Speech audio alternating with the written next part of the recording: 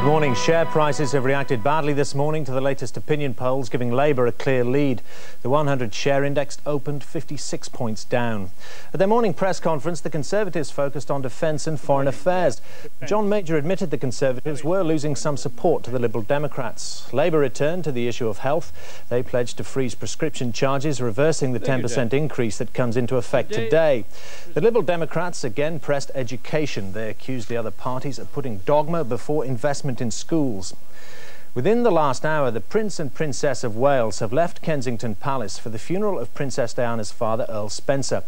The couple will join mourners at Great Brington in Northamptonshire for the midday service. The Earl decreed it should not be unduly sad or mournful. That's it. I'll have more in an hour. Goodbye.